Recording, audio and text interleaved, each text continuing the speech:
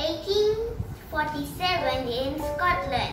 My mom is deaf, but she can play the piano very well. My dad is a scientist who studied about speech sounds. He also teaches for the deaf people. I have two brothers, Melville James Bell, Edward Charles Bell.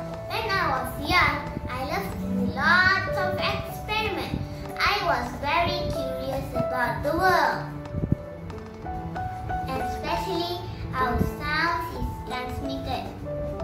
I used to help my dad to teach the deaf people.